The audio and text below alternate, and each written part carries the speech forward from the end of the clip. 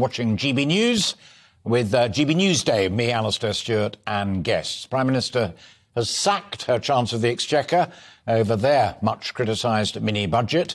Liz Truss has said that she is sorry to lose Kwasi Kwarteng, but stated, "You put the national interest first." Kwarteng, meanwhile, says he accepts the request to stand down. In a letter to Liz Truss posted on his Twitter account, he said, "As I've said many times in the past weeks, following the status quo is simply not an option. For too long, this country has been dogged by low growth rates and high taxation.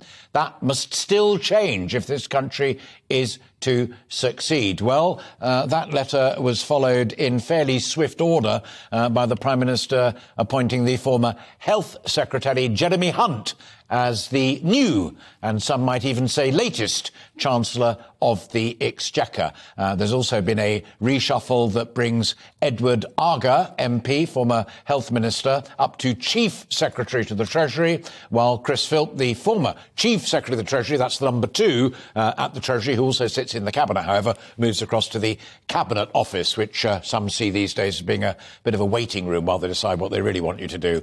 And within the next half hour, we are expecting to hear from Liz Truss herself. That'll be in Downing Street, and we'll bring you that news conference live, and Tom Harwood is down there for us. That's the scene at the moment.